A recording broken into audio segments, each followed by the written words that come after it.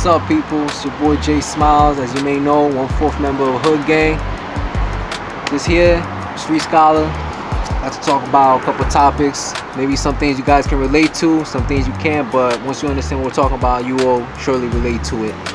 Alright, so let's get this started right now.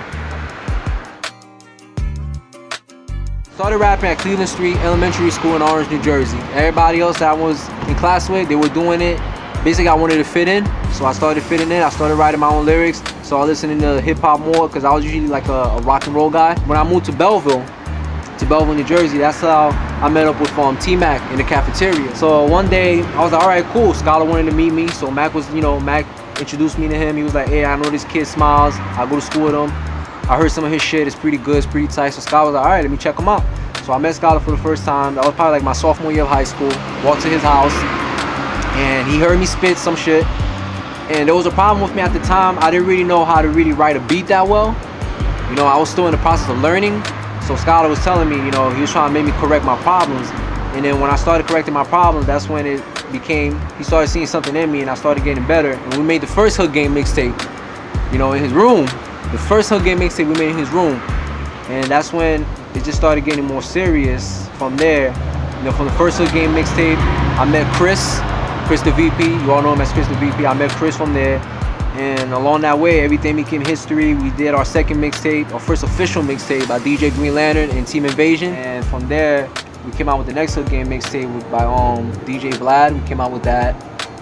And from there on, we just kept making mixtapes. Like right now, we're making more mixtapes for the internet. As you can see, we got the Infiltration Volume 1.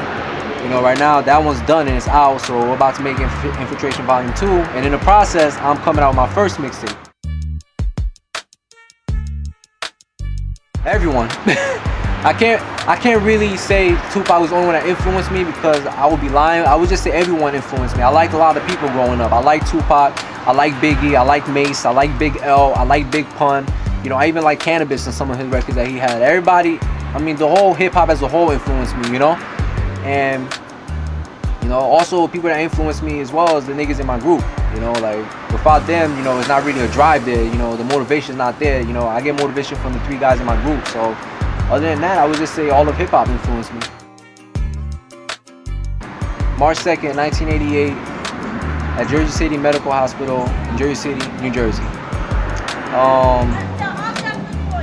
My parents died before my father died when I was at the age of 3. He died from cancer.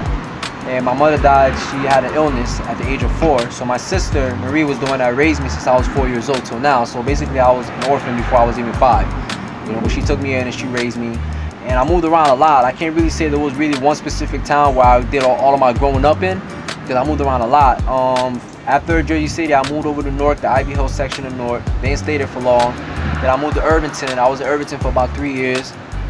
After Irvington, I went to East Orange for about 2 years, and then I went to Orange for about 6 years. Went back to East Orange for about a year. I lived in Bloomfield, and I came to Belleville. So basically, I've been all around. You know, I lived everywhere. And growing up, there was really nothing that I could really do. You know, it was just like the normal kid's life, running around, getting scabs, fucking banging your head into the doors and shit, having open splinter wounds, you know, playing basketball, riding bikes, playing baseball.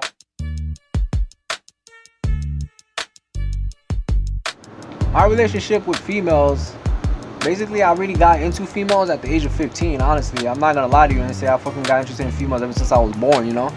At the age of 15, and basically I never really had like a steady girlfriend. It was just like, you know, we kicking into people, you know? Kicking into people, shit would end in like a month, you know. There were whores there, there was whores here, and there were some good girls there, but stupid good girls, you know. And basically, I'm a nice guy. I'm gonna keep it real with you. I'm a nice guy, but I'm a nice guy to a limit. You know, I do admit, like, a couple of my past experiences, you know, Scholar knows about a couple of them, I did get fucked over. I admit that. You know, I got fucked over a couple times, and I didn't learn, you know. But when I did learn, it's just like, you know, you find one person that actually shows signs that they're not fucking you over, and it goes on for a long time, so you just run with it. I don't trust people like that. I really don't. Even when I'm in a relationship, I'll trust them maybe like a good 80%, because you never know, anything could happen. You know, you may love the person, you may like, yo, you trust him, but anything can fucking happen. People are human. You know, anything can happen. So you always gotta stay on your toes. So when it does happen, you can always look back like, damn, at least I was on my toes, and you don't get hurt that much, you know? But if you put your trust full into somebody and if something does happen, God forbid, then you're fucked. So my relationship with women, basically, right, as I got older, it got a little better, but you never know what could happen, honestly.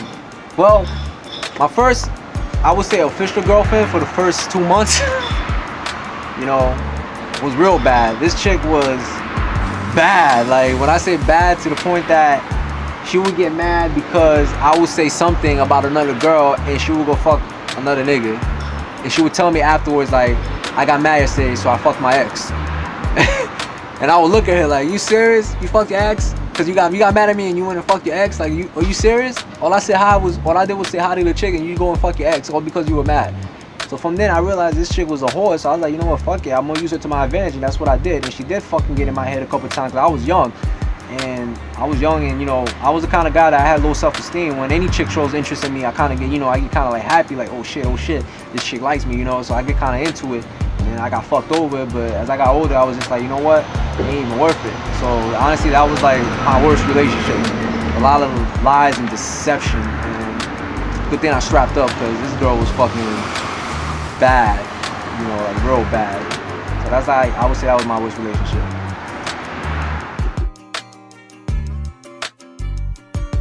Money. Alright, I'm gonna keep it real with you. I'm not gonna front. I ain't got money like that. You know, and at the same time, money's not everything to me, because my family growing up, we've been through a lot of hardships when we didn't have money. So to the point that I struggle with them like that, I always lean on like, your money's not everything, because at the end of the day, what you got money for? You got money for not even to save it anymore, but you got money just to spend it. You know, so money's not really a big issue with me. It's not like really like my main concern, honestly, because like they say, money's the root of all evil, and I'm not gonna be that kind of person that gets fucking trapped into that, like money is everything, because once money is everything, that's all you know, that's how the life fucks up. And so I would just say money right now is not really all that to me. I mean, I have money, but I'm not broke. I just don't have money like that. Alright, when it comes to like rap battles, like, you know, battle MCs, I can honestly say that's not my forte. You know, there's people out there, like MCs out there, that's what they're best at. That's why they're so damn good at it. But at the end of the day, that's all they really know. So that's why they can never make it in the industry when it came to like making records and selling. You know, all they have respect for in the streets is just battling. And like, honestly, I could only say that I battled one person in high school. That was probably like 2 years ago. This one fat kid I battled or whatever, and I won because I had a lot of more shit to say about him. You know, number one, he was fat as fuck, you know, and he just was just a fat, ugly nigga. He thought he was the shit. So I had more shit to say about him, and I knew who he was more than he knew me. So I beat him at the college down from my high school. There was a bomb threat at my high school, so we went to the college to, like, you know, hang out around there, and I battled him there, and I beat him. And from there on, he just, like, I guess he showed me respect. I guess that's what it was. You know, I didn't really think of it like that. So I honestly said that was my only battle ever. But I like, as battling overall, I think it's hot. Like, I like watching freestyle battles. I like hearing people battle on records. You know, I think it's hot because it brings like a different kind of swagger to hip hop. You know, it brings like a raw edge to it, and like it's hot. You know, it shows people's true emotions and true feelings towards other people in the game. So that's the best way to sell it, by battling. You know, and whoever wins wins. That's it, you get bragging rights, but I think it's hot to win, so you gotta expect the unexpected. That's basically it.